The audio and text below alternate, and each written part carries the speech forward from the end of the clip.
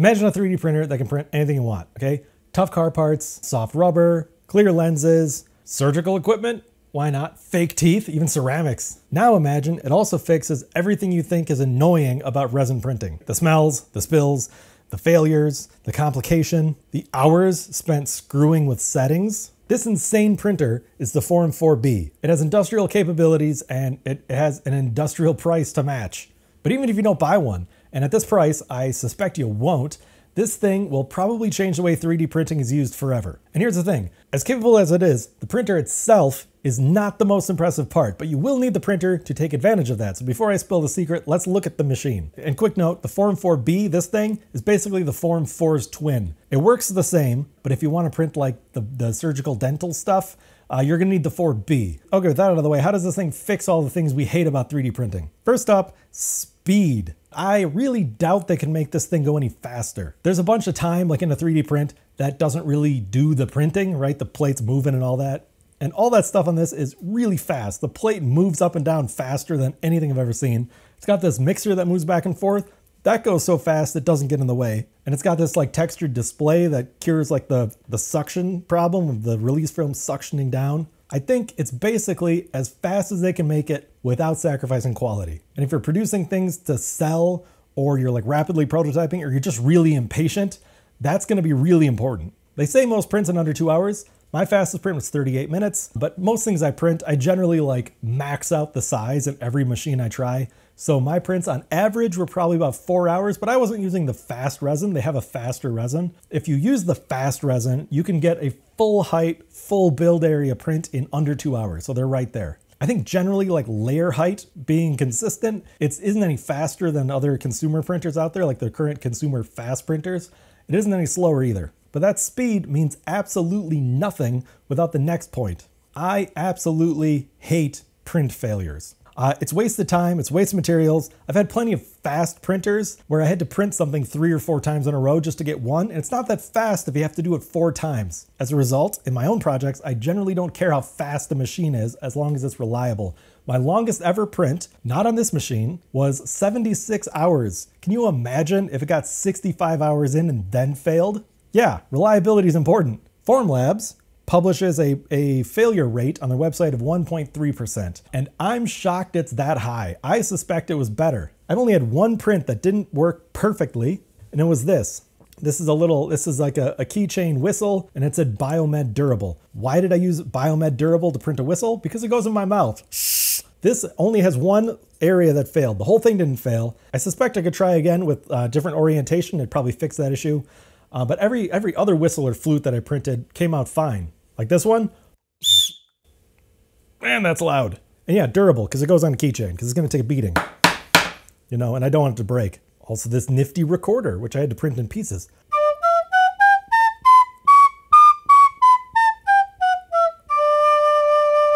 And some other ones too. I'm not a woodwind player, all right? I'm a string player, give me a break. Okay, fast and reliable, got it. But why would you want a printer stinking up the place? Resins usually smell awful. The processing chemicals can be even worse. I get lightheaded sometimes and I get these like pains in my neck, which are really weird when I'm out. Even this is in a garage with like ventilation. But for some reason, like the 5 Formlabs resins I've tried, they don't smell bad. If anything, the clear V5, this one that the hand is made out of, smells kind of good. Formlabs claims the resins are ACMO free.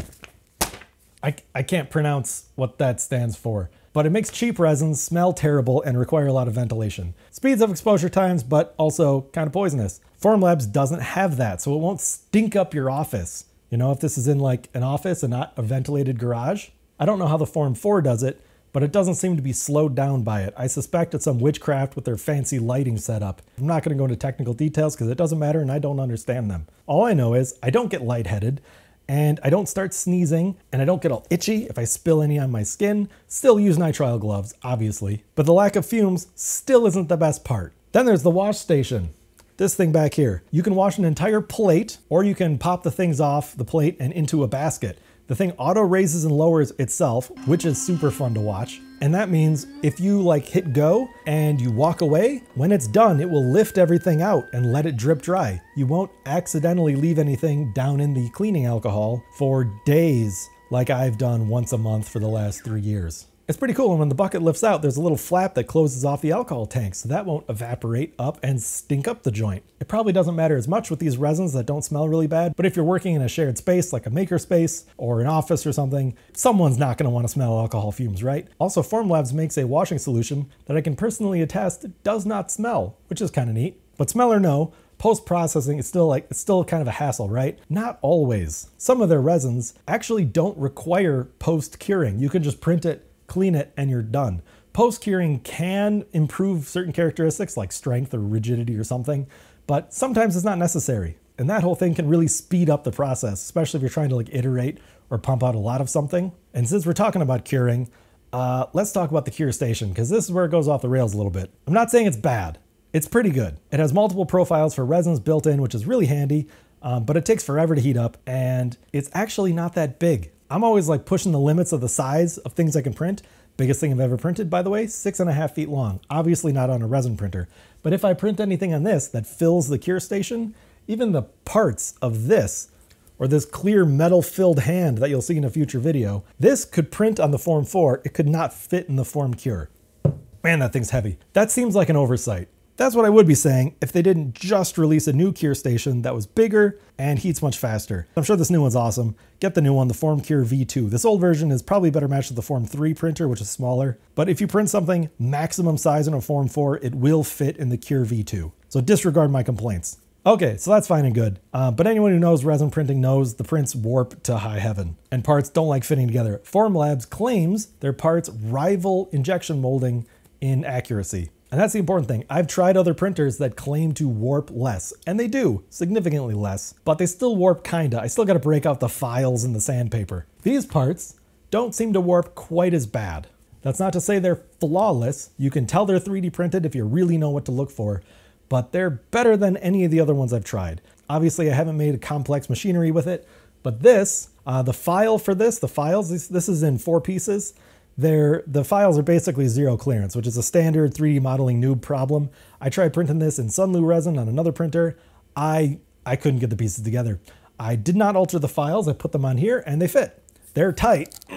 They're pretty tight, but I was able to shove them together without a hammer or sandpaper or anything. So zero clearance is zero clearance, but it isn't more or less than zero clearance. Okay, system's great, but how easy is it to use? Let's say you're in a makerspace or in a group of wherever engineers do their thing. You're gonna need a machine that's able to be understood and used by everyone without spending 6 years obsessed with 3D printing like me. Good news, this is pretty easy to learn.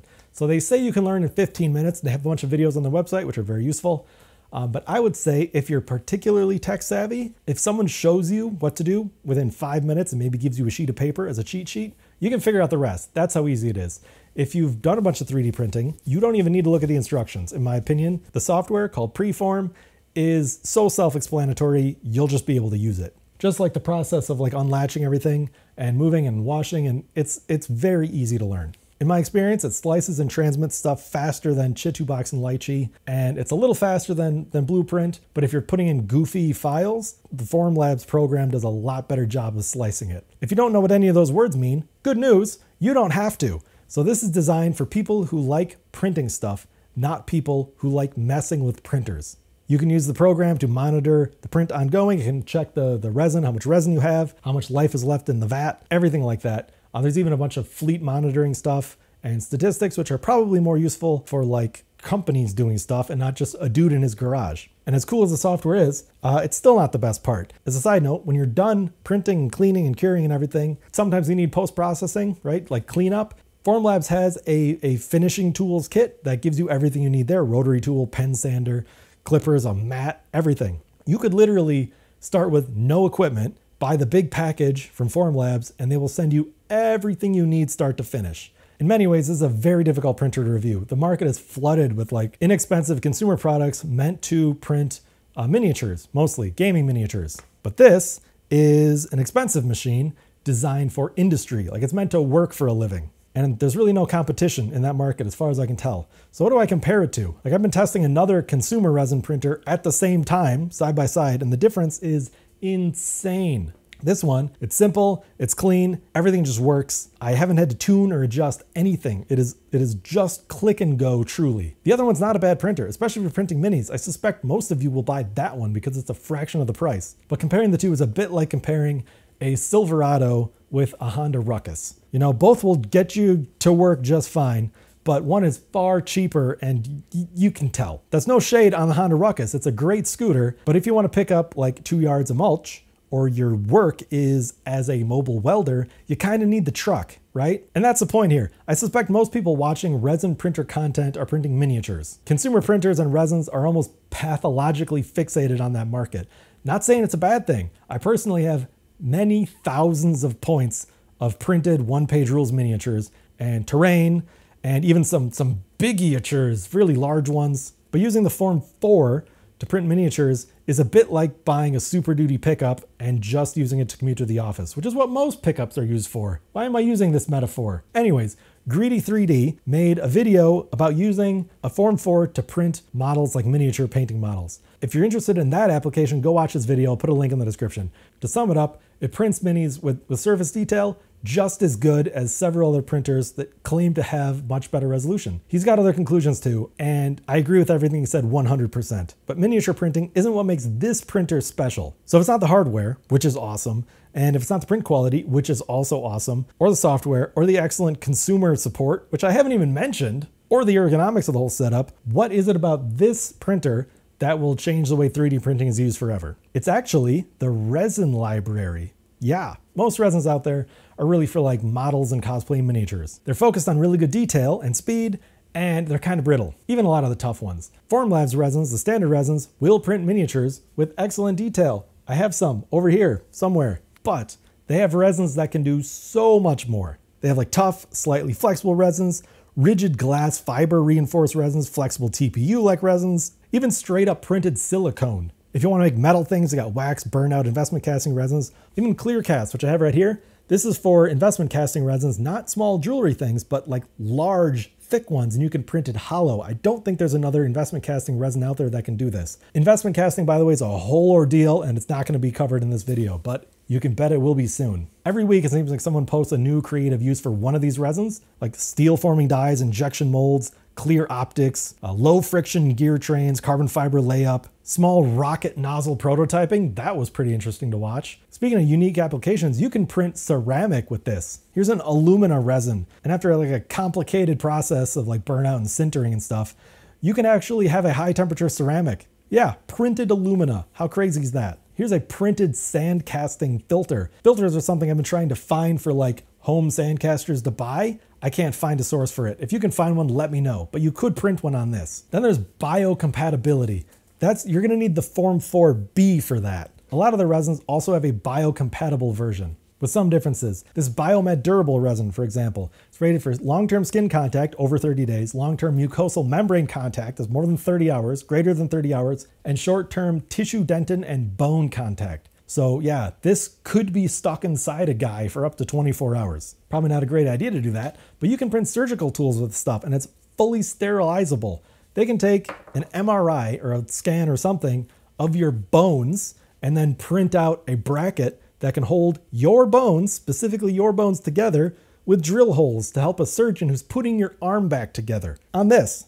And since it's straight 3D printing, it's not like you're waiting weeks to get a mold made. You can just print the thing out in a couple hours. And then there's obviously like everything a dentist would need for like molds for thermal forming, like those clear Invisalign deals, or like trays, or even like teeth and dentures and stuff. Did I mention it's all on just this one printer? Can do all of that? So that's like tons of applications already. But I think these examples so far just use 3D printing to do something that could be accomplished in other ways already. And I think they're hardly scratching the surface. I made a master list for myself of all the different resins and all the different applications I could think of. It's constantly growing. Do you really think premium teeth resin is only good for teeth?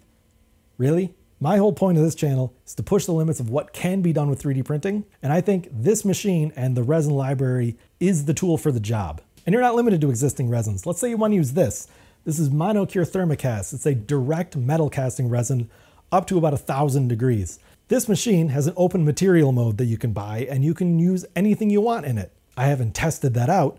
but maybe I will at some point in the future. That would be cool. The existing resins, though, are excellent, and their library keeps expanding and improving. In the 3 weeks that I've been messing with this printer, they already released an updated Tough 1500 resin, which is much tougher. They showed it on a stream. The dude stood on it. They even threw it in a blender. That was fun to watch. Point is, if you're printing model and miniatures, this is great, but unless you're mass producing them, this probably isn't your machine. If you're doing anything else beyond that, take a look at the formlabs stuff. It might even be your only option. Fortunately, it's a really good option. In fact, in the 3 weeks I've had this stuff, I have found one thing and only one thing to complain about this printer. It's not very big. Half the projects I want to print, I had to like scale down or adjust or something to fit in the build area. It's a little smaller than like a Saturn IV build area. For most people, that's big enough. Like for a dentist, way more than big enough. And this is way bigger and faster than the previous one, the Form 3, which I never tried. But you're not really out of luck there because Formlabs does sell a bigger version of this, the 4L or 4LB, which I think is bigger than a GK3 Ultra. And I gotta say, if I win the lottery this weekend, that will be my first tool purchase, is a 4LB. I should buy a lottery ticket. If this sounds like an advertisement, fear not, I am not supposed to sell any of these. There is no affiliate program. If you click on a link below, go to their website and buy $10 million worth of their equipment, I won't see a dime. I just think these are that cool. And if you're interested in seeing me set this thing up, so we're talking cutting the tape on the box all the way to finished print, I recorded all of that and there'll be a link on the screen now. See you there.